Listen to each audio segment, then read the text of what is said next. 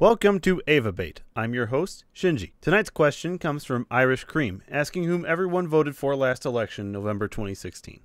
Oscar? I voted for Barack Hussein Obama. He couldn't run again, Oscar. It's a free country. You're right. It is. Which is why we have laws relegating presidents to 2 terms of office. You just saying that because he black. Black votes matter. Doji?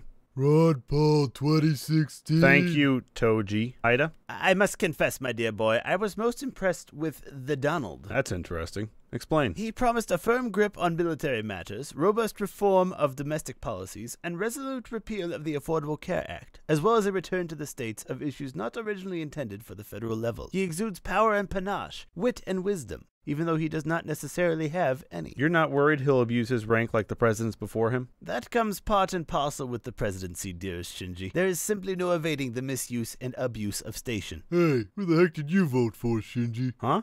Yeah. We want to know who you threw your lot with. I voted for Gary Johnson, the Libertarian candidate. Told you he was a Republican. I couldn't trust either Clinton or Trump to consistently hold my values. For all their differences, what they both share is dishonesty. That's a deal breaker for me. Johnson, much as I disagree with his worldview, trust his sincerity. A vote for third parties is a vote for Clinton. A vote for third parties is a vote for Trump. A vote for third parties isn't a vote for Ron Paul. Oh, Lord.